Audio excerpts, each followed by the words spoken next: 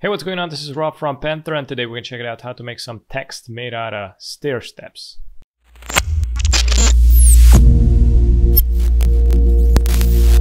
Also, if you want to check out how to make these designs and support the channel, you can join the YouTube members only page and select the secret content to watch more premium videos where you can learn advanced methods in order to become a successful designer.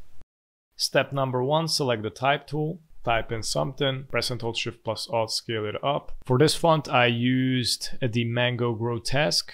Right click on the font, create outline, select the rectangle and create a rectangle around the text. Go to the object, go to path and select split into grid. Check the preview and increase the row by 5. I'm gonna select these lines, right click, arrange center back, and I'm gonna go and recolor it. I'm gonna add an orange, select all with the text included, go to the Pathfinder and click on divide. If you don't have the Pathfinder, go to Windows and select the Pathfinder.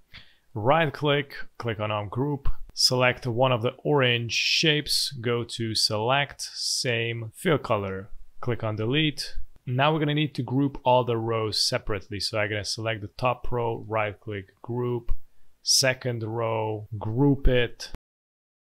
Great. I'm gonna recolor these also to something light. I'm gonna go with the light gray and I'm gonna select these two. I'm gonna make them darker. I'm gonna select the lighter ones, press and hold Shift. And now we're gonna go to the effects, 3D and materials, 3D classics, rotate classic. We're gonna go to isometric top, click OK, and we're gonna select the darker ones, press and hold Shift, select both, go to Effects, 3D and Materials, 3D Classics, Rotate, and we're gonna change the axis to isometric left. Click OK, select all, go to Object, click on Expand Appearance, and we're gonna need to reposition these where they belong, and I'm gonna do them one by one.